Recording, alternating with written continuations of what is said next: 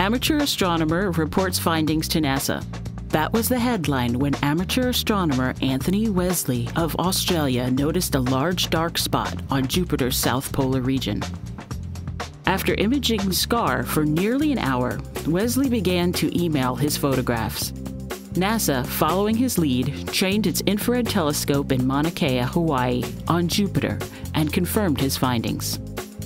The spot is due to an impact and not weather, but the nature of the object that hit the gas giant is unknown. According to Glenn Orton, a scientist at NASA's Jet Propulsion Laboratory, it could be a comet.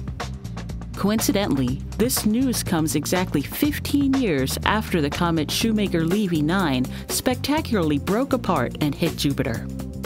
Scientists at several observatories are now expected to study the scar to discover the nature of the impact. We're confident they'll report their findings back to Anthony Wesley.